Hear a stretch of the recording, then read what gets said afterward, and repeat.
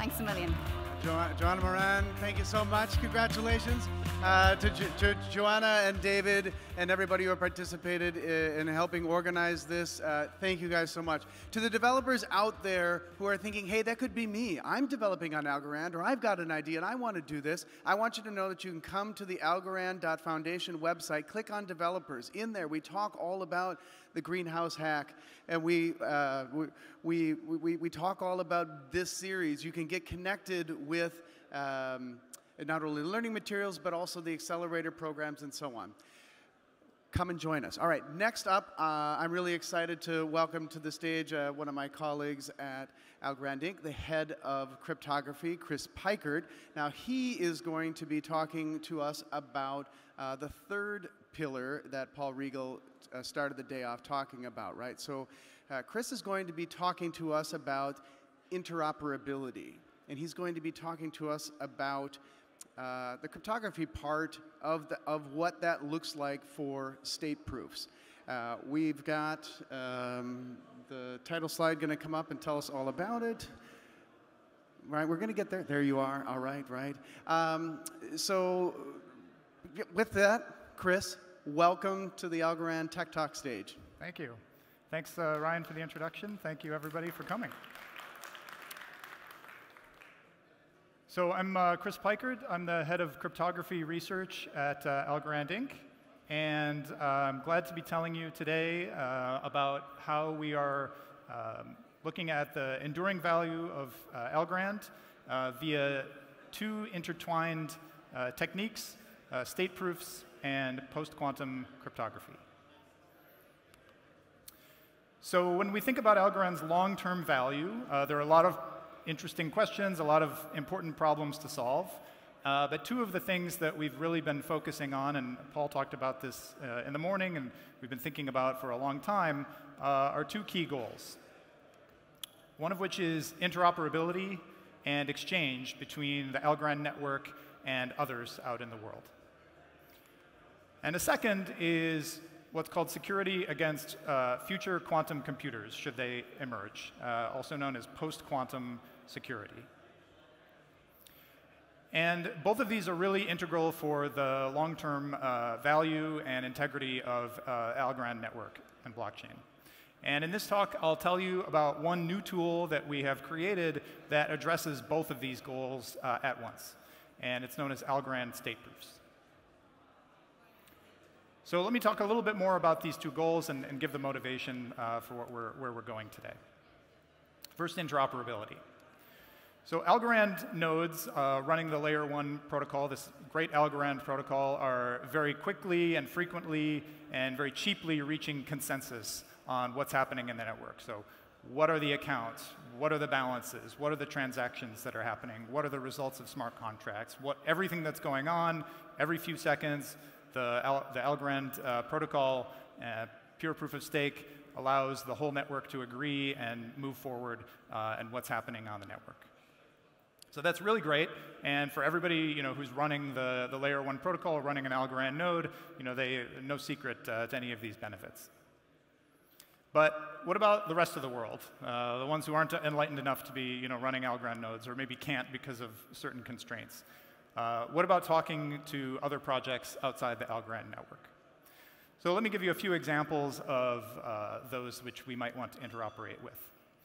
So one is just new nodes on the Algorand network.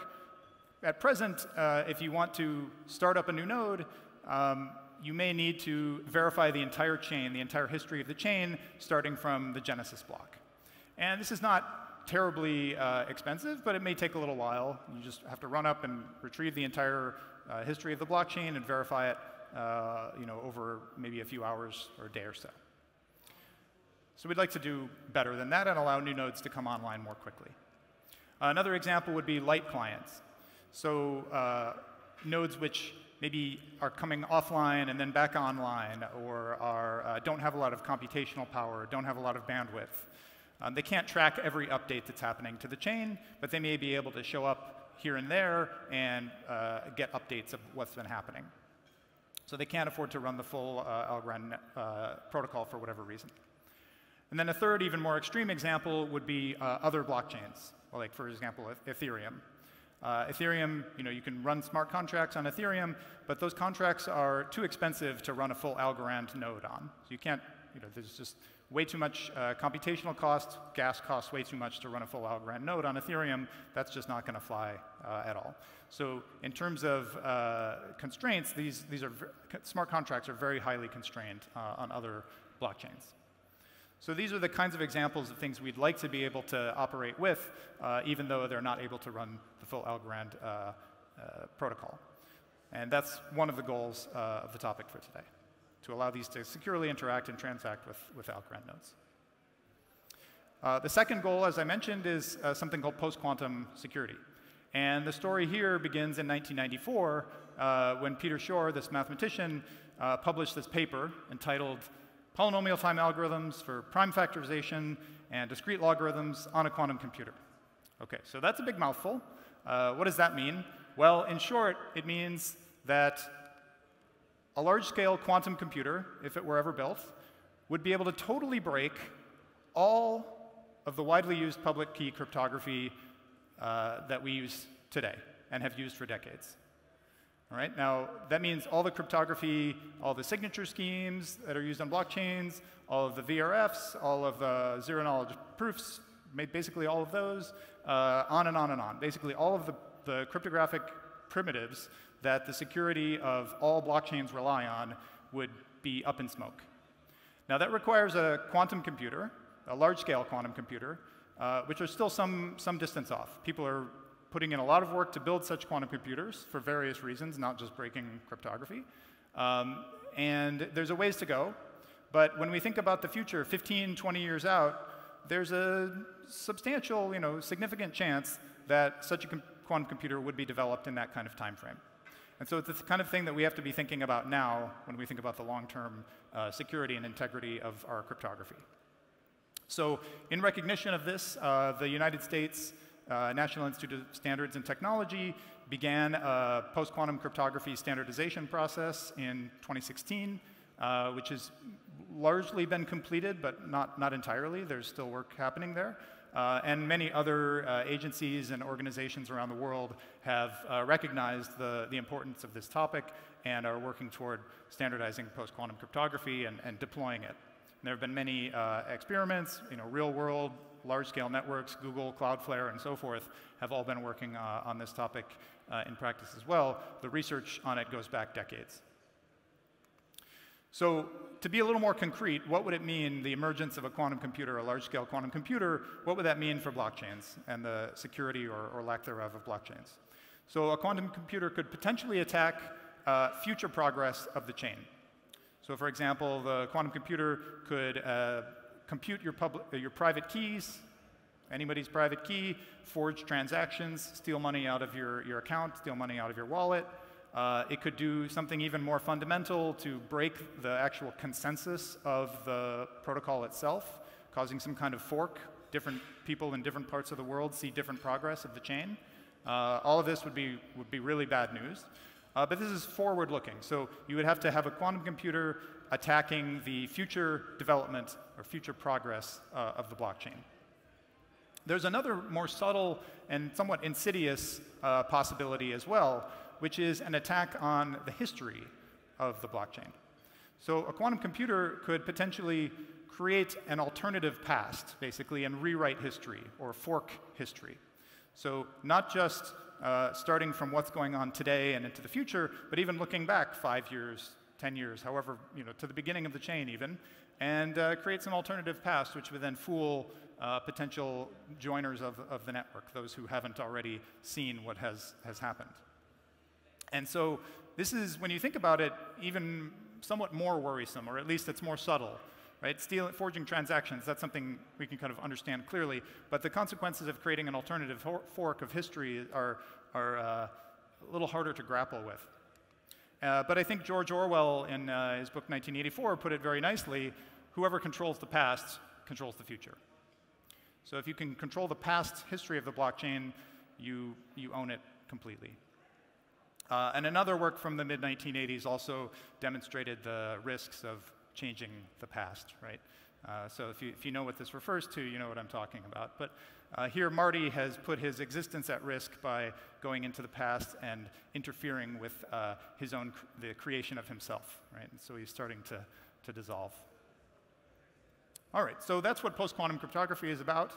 And our goal is to protect today's chain, the chain that's developing and progressing today on Algorand network, from the possibility of future quantum attacks against the chain's integrity. All right, so our tool for addressing both this interoperability and this post-quantum cryptography, or post-quantum security goal is called state proofs. And just in a slide, here's the sort of high-level idea of what state proofs are and what they do. So a state proof would look something like this. It's a claim that, for example, some large majority of the stake, more than 70%, says that round 187's block header is XYZ. Right? And this is a relatively small proof. It's just a blob of data. And it can be provided to what's known as the state proof verifier. So the state proof verifier is just a piece of code that runs.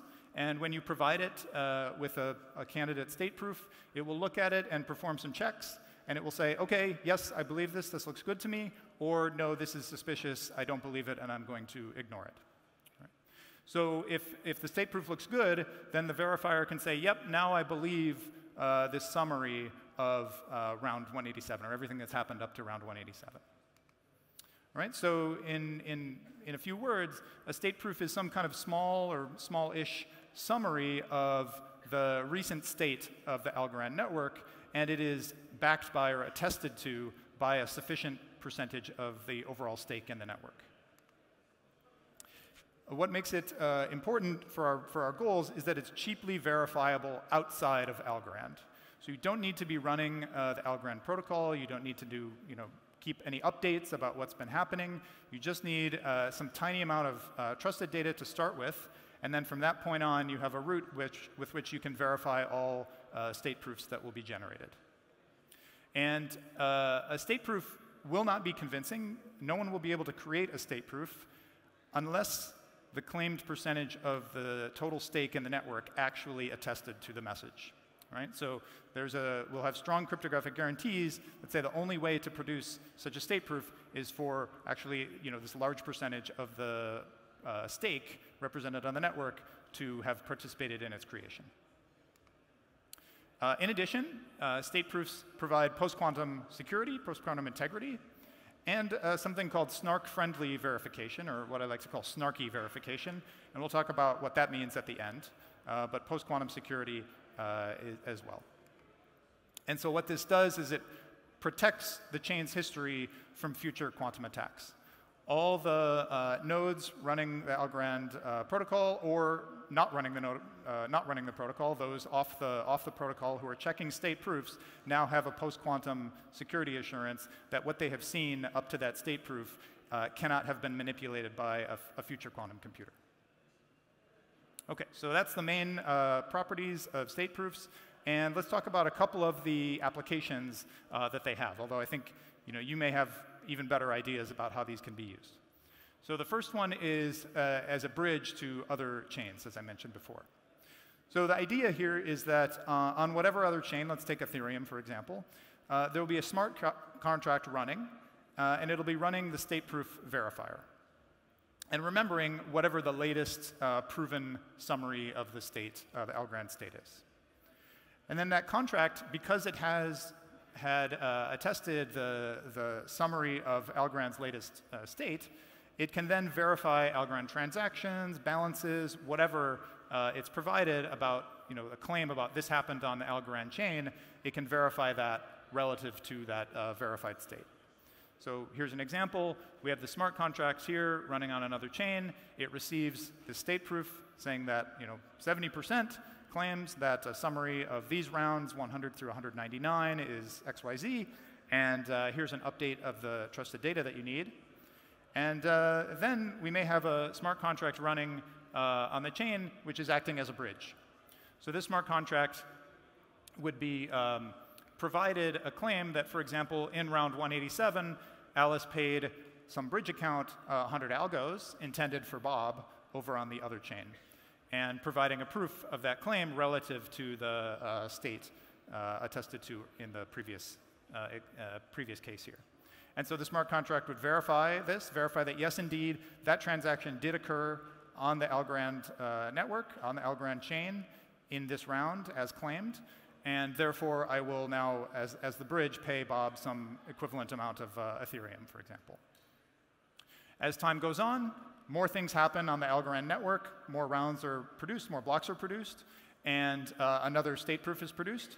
That state proof can then be, again, presented to the smart contract who can update its view or come up to date with what's happened in, let's say, the next 100 rounds. Right? So in rounds 200 through 299, we have a summary of what happened, a valid state proof that indeed that did happen, and the updates that are required. And now at this point, you can then say, OK, here's something that happened in round 250 or 285, and so forth. So this would just be going on the other chain periodically. All right, so that's the kind of bridging application. A second application has more to do with Algorand nodes themselves, or maybe light clients. Light clients wishing to maybe halfway participate in the Algorand protocol. So we have a way to bring new or returning or lightweight nodes up to date on what's happened in Algorand.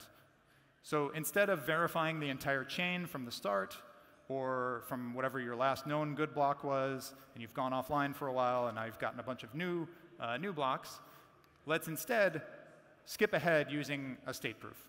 So you just need to verify one state proof for every, let's say, several hundred rounds, and skipping ahead, basically, instead of verifying every new block that's come along. All right, so this can be done by a light client, and as a bonus, even if you're not a light client, by verifying state proofs, you get a post-quantum security or post-quantum integrity guarantee about the blocks that that the state proof covers. So even if you're not lightweight, it's still useful to verify these state proofs because now you know that a quantum computer has not interfered with the history that you've been accumulating. Right, so those are two of the applications, but maybe you'll think of more. I think there's a lot of excitement and interest in this. But let's do a little bit of a deeper dive. I won't get too technical, but I'm a scuba diver, so I like to kind of go down to maybe 15 meters and hang out there. Maybe dip down to 20, 25 at a moment or two. But let's get a little bit deeper into things, and I'll talk about some of the cryptographic techniques that are used in state proofs and the design and implementation choices that go into them. Oh. So in a little more detail, is this clicker working? All right. So state proofs adhere to Algorand's ethos of keeping things highly decentralized. We don't want to introduce some small number of nodes that you have to trust or anything like that. So this is a highly distributed idea, which keeps in keeping with Algorand's idea of pure proof of stake, providing the highly distributed consensus mechanism. So in particular, what this means is that a supermajority of the total Algorand stake on the network must contribute in order to create a state proof. If a supermajority does not contribute, then it will be infeasible for any attacker, no matter how much power they have and how much quantum computing power they have, it will be infeasible for an attacker to create a valid state proof. So here's an example. All the participants in the Algorand network are contributing to the creation of a state proof. And then an untrusted prover, in this case, it would be like a server that Algorand runs as a community service, but you don't need to trust this prover. This prover would just assemble the contributions that all the participants are making, and then assemble the state proof out of those contributions. And the state proof contains just a small random fraction of those contributions. So here's an example in the upper right. We have all these different participants in the network running the Algorand protocol. They all own different amounts of stake, 100 algos, 200 algos, 50, 40, whatever they own. And when it's time to create a state proof, each of them makes a contribution. And then through some basically cryptographic techniques and magic, there's some verifiably random selection of these contributions, which would then go into the ultimate state proof created by the central prover. Right? So And the contributions are selected proportionally to how much stake each contribution represents. Right? So in this case, the contribution produced by the person with 300 algos is more likely to be selected, but also this one from the person with 100 algos is selected, and maybe even the one with 40 algos is selected, and the others are not actually becoming part of the state proof. Right? So we'll talk about how that gives, still gives good cryptographic confidence in this state proof in a moment. OK, so once these contributions are created and the verifiably random selection occurs, then the untrusted prover is able to package all of these up and create a state proof. On the other side, the state proof has to be verified. So to verify, what do you need to do? Well, all you need to do is start with a very small piece of trusted data called the participation commitment. So there's a commitment, we'll call it compart, and it basically wraps up in a summary all of the participants' current stakes, and verification keys, so signature verification keys. And this is just a small piece, just a few dozen bytes of information. And from that information, you can then verify the entire contents of a state proof. And then the state proof also comes with a certification of the next updated commitment to the participation. So, as blocks are produced, as transactions occur, people's stakes change, right? Some people buy, some people sell, and so we need an updated view of how much stake each party has. And so each state proof attests to the updated state of the account balances and so forth. All right, so by verifying, you can then kind of keep going one step ahead and verify each state proof as it's produced. OK, so let's talk a little bit more. We're going to dive down maybe to 20, 25 meters at this point and talk about how state proofs are actually generated and verified. So at a very high level, this is coming from a paper by Silvio Macaulay and others at Algorand from 2 years ago. And it's called compact certificates. And what we've done is added some extra features to this and instantiated with post-quantum signatures and a tool called vector commitments. So I'll just kind of briefly go through these ideas. Each participant in the network is going to sign the data. So it's going to sign the summary state that it wishes to help create a state proof for. And it's going to create that signature, and then the prover will collect all these signatures. So these signatures are sent over the network to the prover. And then once enough of the total stake has provided signatures in this way, the prover then bundles these up and does something called a vector commitment to them. So basically compresses them down into a very tiny commitment, a very small piece of data that sort of locks down its claim about all these signatures. So these commitments are produced. No, this one commitment, rather, is produced, which sort of encapsulates all of the signatures that were sent to the prover. And then third, by using cryptographic hash functions, the prover can, in a verifiable way, randomly select just a small fraction of those signatures in proportion to the stake attached to each of these signatures. So signatures coming from high value or high stake accounts are more likely to be selected than those coming from low stake accounts, but every signature has some probability of being randomly selected in a verifiable way. And so the prover just includes these in the state proof and also reveals the corresponding stake and verification key of the user who was selected, or of the account that was selected. And so to verify, the verifier just sort of has to check all of these things. It has to check all the openings of these vector commitments, has to check all the signatures, and then finally has to verify that indeed the prover has revealed and chosen the correct random selection of the participants. And so that's done by the cryptographic hash function, just checking that the hash function matches up with what's been revealed. All right, so that's the 25-meter view of what happens. Let's pop up a little bit and talk about the post-quantum security of this. So it's very important, because we want post-quantum security, it's very important that all the cryptography and state proofs be using post-quantum ingredients. If we used any ingredients which were breakable by quantum computers, then state proofs would not provide us any, any actual post-quantum security. So from top to bottom, all of the ingredients going into this have to be post-quantum secure. So there are two main ingredients. One that I just mentioned is the vector commitment. Vector commitments can be created and verified using Merkle trees. So this is a very standard technique. And what we've done is instantiated Merkle trees with what's known as the subset sum hash function. This subset sum function goes back several decades, been very heavily studied, and we've used it specifically for its collision resistance properties, which is what's needed for Merkle trees. So if you're interested, you can check out the specification and our code implementation on our GitHub here. Second ingredient is a digital signature scheme. So we need a post-quantum digital signature scheme. And we chose, for this purpose, one of the submissions to the NIST post-quantum cryptography process called Falcon. And Falcon was ultimately chosen by NIST for ultimate standardization. So it was one of the winners of this process. We chose it much earlier, and so NIST did a good job following us, I would say. Yeah. But it's a lovely scheme, really nice signature scheme.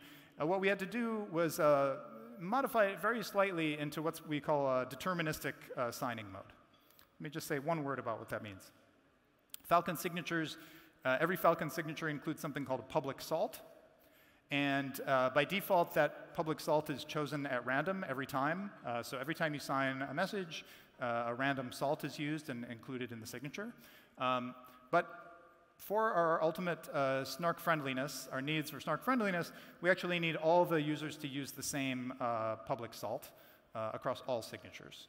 And so in that case, what we need is to make the signing process deterministic. There's a deterministic choice of salt that does not vary across different signatures or different signing processes. And then once that salt is chosen, the actual signing process producing the signature is also deterministic. So fortunately, this deterministic mode was very easily and naturally achieved with a simple wrapper around Falcon's existing API. So the implementation that the Falcon team gave was really lovely for this purpose. And you can see all the details with the spec and code again at our GitHub. And you can also see a blog post that John Woods at the Foundation wrote about our choice of Falcon and what some of the history there. And in short, it was the foundation of Falcon was created by many Algorand affiliates, myself included, way back in 2008, and then many additional ideas went into the Falcon submission. But it's a lovely scheme, and NIST thought so as well. All right, let me conclude with some kind of what's next, what we're doing new and even cooler with state proofs. So state proofs are snarky. And what this means is that we can ultra compress them, make state proofs really small. So here's the picture that I've shown you before, where here's a state proof verifier. What we're going to do is compress that picture down even further with what's called a snark proof and a snark verifier. So the motivation here is that state proofs themselves are moderately small. Certainly small enough to do a lot of interesting things with. But unfortunately, they're still too big to provide to Ethereum smart contracts on a routine basis. Smart contracts are just too much gas to provide lots of data to an Ethereum smart contract. And so we need to squeeze down further and make things even smaller. So the big idea, or maybe the small idea, is to replace the state proof with something even tinier and cheaper to verify called a snark proof. And in particular, what we're going to prove is that we know a valid state proof. All right, so this gets a little bit meta. We start with a real state proof, and then we convert it into a snark proof. The snark proof proves that we knew a valid state proof. Okay, so it's this is cryptographic magic, but it's really cool stuff. And it's a very tiny proof. So the snark proof is very tiny, but it stands in for and is a convincing proof that we knew a valid state proof. All right? And so what that allows us to do is to cheaply verify snark proofs on other chains like Ethereum using a snark verifier in an Ethereum smart contract. All right, so one of the big pieces in the design of state proofs allowing this to occur is our choice of our post-quantum primitives. So not only are the post-quantum primitives giving us post-quantum security, they're also very snark-friendly.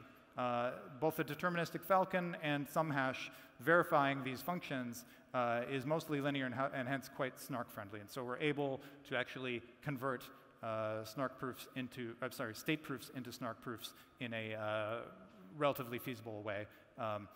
Algorand will do it as a service to the community, but you don't have to trust it, right? So we do the work of all the heavy lifting of converting the state proof to the snark proof, but the cryptography assures you that we have done it in a trustworthy way. All right, so just to wrap up with some parting thoughts. Again, state proofs are allowing for easy verification of Algorand state by entities that are outside the Algorand network, that aren't running the layer 1 protocol, of which there are many. And there's lots of applications of this. I gave you 2 of them, the bridging to other chains and fast catch-up. But we'd love for you to think of more uses of these state proofs. Secondly, state proofs are giving the Algorand chain long-term post-quantum security. Even if a cryptographically relevant quantum computer were to emerge in the coming years, the history of the Algorand chain would be protected from such computers. And lastly, these state proofs can be ultra-compressed down into very tiny and cheap-to-verify snark proofs, which can be verified on highly constrained environments like smart contracts on Ethereum or other ultra-lightweight clients or the like. Right? And that's all I have. Thank you, and I'd love to take your questions. Thanks for your attention. All right, thank you, Chris. Yes, I think we do have a question over here.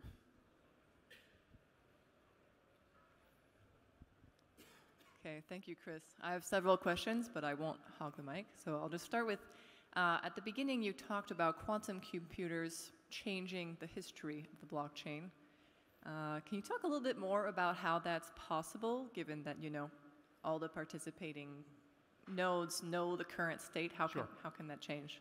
Yeah, so as I was saying, this is a bit of a subtle topic.